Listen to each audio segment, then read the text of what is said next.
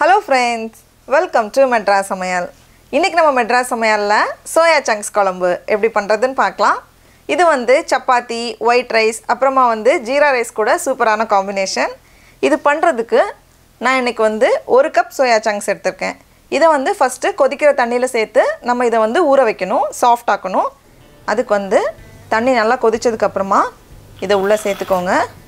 சேர்த்துட்டு stove off பண்ணிட்டு இது வந்து ஒரு 10 ல இருந்து 15 நிமிஷம் போல நல்லா ஊறட்டும். நல்லா ஊறி சாஃப்ட் ஆகியாச்சு. இப்போ இத வந்து பச்சை தண்ணில நல்லா அலசிட்டு நம்ம வந்து புளிஞ்சு வச்சிரணும் தண்ணிய. அப்பதான் குழம்பு வந்து இதுக்குள்ள நல்லா ஏறும். தண்ணில அலசி வச்சிருக்கேன். இத வந்து நல்லா புளிஞ்சு வெச்சுக்கோங்க. அவ்வளவுதான்.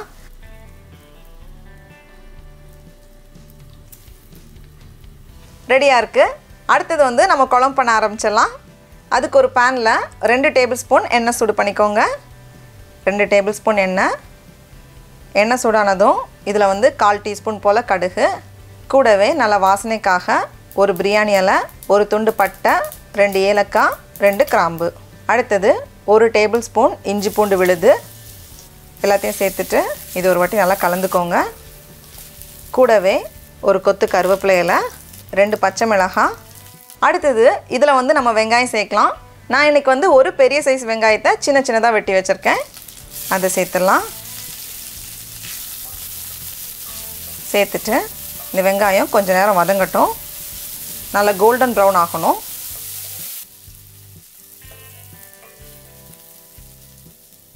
வெங்காயம் நல்லா வதங்கி கோல்டன் பிரவுன் ஆனதும் இதல வந்து நம்ம மசாலாலாம் சேர்க்கலாம்.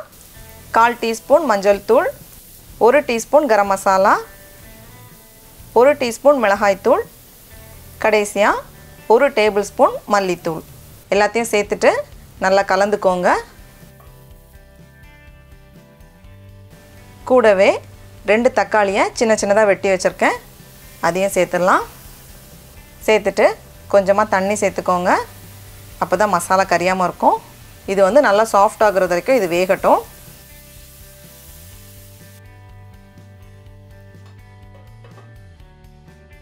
மூடி வெச்சுக்கோங்க. மூடி வச்சிட்டு வெங்காயம் தக்காளி நல்லா வதங்கி சாஃப்ட் ஆகுற வரைக்கும் இது இருக்கட்டும். இப்போ அடுத்து நம்ம வந்து தேங்காய் அரைச்சு பேஸ்ட் தயார் பண்ணிடலாம். தேங்காய் சேர்க்காமயும் பண்ணலாம். ஆனா தேங்காய் சேர்த்தா டேஸ்ட் வந்து இன்னும் ரொம்ப நல்லா இருக்கும். அதனால ஒரு மிக்ஸி ஜார்ல 1/4 கப் போல துருவின தேங்காய், கூடவே 1 டீஸ்பூன் சோம்பு, 1 டீஸ்பூன் சீரகம், ஒரு துண்டு பட்டை, ஒரு ஏலக்காய், ஒரு கிராம்பு, தேவையான அளவு தண்ணி சேர்த்துட்டு இத வந்து நல்லா மையா அரைச்சுக்கோங்க. இப்போ வெங்காயம் தக்காளி நல்லா வதங்கியாச்சு. நம்ம அரைச்சு வச்சிருக்க தேங்காய் பேஸ்ட் உள்ள சேர்த்துடலாம்.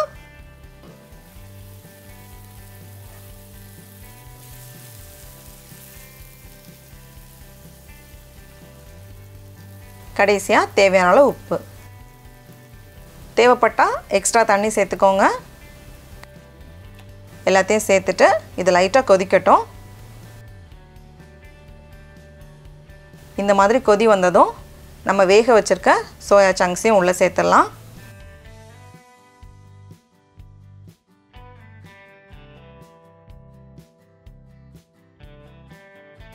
சேர்த்துட்டு இத மறுபடியும் மூடி வெச்சுக்கோங்க. இப்போ 10 நிமிஷம் போல ஆகிருக்கு. குழம்பு நல்லா கொதிச்சிட்டு இருக்கு. இத நம்ம ஓபன் பண்ணி பார்த்தலாம். குழம்பெல்லாம் சோயா சங்க்ஸ்க்குள்ள நல்லா இறங்கி இருக்கும் இந்த நேரம். கடைசியா கொஞ்சம் நறுக்குன மல்லி இலை சேர்த்துட்டு நம்ம ஸ்டவ் ஆஃப் பண்ணிட வேண்டியதுதான். அவ்வளவுதான்.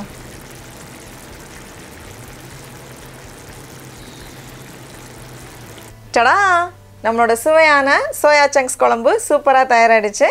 பாருங்க எவ்வளவு அழகா வந்திருக்கு. நான் சொன்ன மாதிரி இது வந்து சப்பாத்தி, அப்புறமா வந்து ஜீரா ரைஸ் எல்லாத்துக்குமே சூப்பரா இருக்கும். நீங்களும் கண்டிப்பா இந்த ரெசிபியை வீட்ல செஞ்சு பாருங்க. உங்களுக்கு இந்த வீடியோ பிடிச்சிருந்துச்சுனா மெட்ராஸ் சமையலுக்கு சப்ஸ்கிரைப் பண்ணுங்க. நாவின் சுவையரம்புகள் மலரட்டும்.